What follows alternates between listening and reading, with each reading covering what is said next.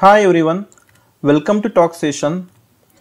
Here question is design DFA to accept all ternary numbers divisible by 5. As I mentioned in previous videos, for such pattern of questions where there will be binary, ternary, decimal numbers or divisible by 2, 3, 5. In this case we will be using one trick to solve this question. How it works? Here divisible by 5, it means there will be the 5 states. So what are those states? If we start from Q0, then Q0, Q1, Q2, Q3 and Q4. There are 5 states as mentioned divisible by 5. Ternary numbers. Ternary number consists of which symbols, which digits? As we know 0, 1, 2. So we will write here 0, 1, 2. For such pattern of question, first we will be writing the table and from table we will design the automata. Here Q0 will be always starting and final state. Now how to complete this table?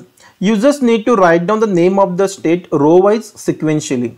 Means how? First row start from the Q0, next state Q1, next state Q2, next row next state Q3, Q0, Q1, Q2, then Q3. One more state we have Q4, Q0, Q1, Q2, Q3, Q4. If all state names are over, you can again start from the Q0, Q0, Q1, Q2, Q3, Q4. Again you can start from the Q0, Q0, then Q1, Q2, Q3 and Q4. Likewise, you can complete this table. Now we can draw the diagram from this table. Q0 is starting as well as our final state. So Q0 is starting as well as final. Then Q1 is one of the state, Q2, Q3 and then Q4. Now give the transition as per this table.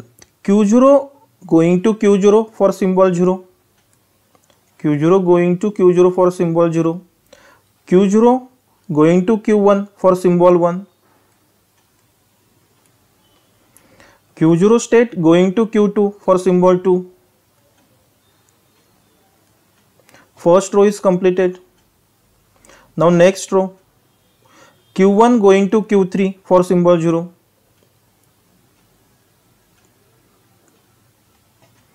Q1 going to Q4 for symbol 1, then Q1 going to Q0 for symbol 2. Second row is completed. Now next row, Q2 going to Q1 for 0, Q2 going to Q1 for label 0 or symbol 0, Q2 state going to Q2 for 1, so it's a self loop, Q2 going to Q2 for 1, Q2 going to Q3 for 2, Q2 going to Q3 for symbol 2. Next row, Q3 going to Q4 for symbol 0, Q3 going to Q4 for symbol 0, Q3 going to Q0 for symbol 1, Q3 going to Q0 like this for symbol 1. Next Q3 going to Q1 for symbol 2, Q3 going to Q1 for symbol 2. You can give like this also, Q3 going to Q1 for symbol 2. Now last row, Q4 going to Q2. So Q4 going to Q2 for symbol 0. Then Q4 going to Q3. Q4 going to Q3 for which symbol? Symbol is 1. And at the last, Q4 going to Q4, it's a self loop for symbol 2. And this is our final DFA. Now you may observe that if we start writing DFA first, it becomes very difficult. As we are following this trick and we are writing DFA from the table, then it becomes very easy. You may observe here different transitions crossing each other. That's okay, because here number of states are more and the input symbol are ternary, so it may happen.